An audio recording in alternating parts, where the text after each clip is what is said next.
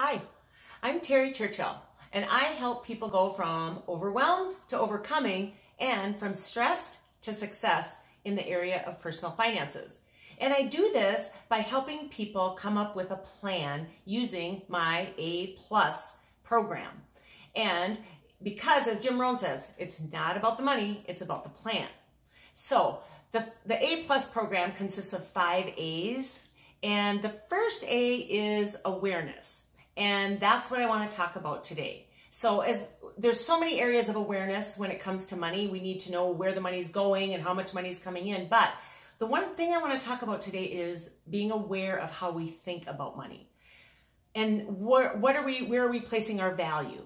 So for a long time, I really believed that if I had a lot of money and a lot of nice things, that I had more worth and value as a person.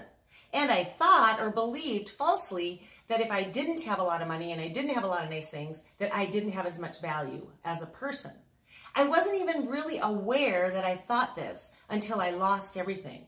And that's when I had to start dealing with that and looking at it, and I became aware of that. And then I also, thank goodness, found the truth, which is God created each of us with worth and value that is not, there's no correlation between that and how much money we have or don't have.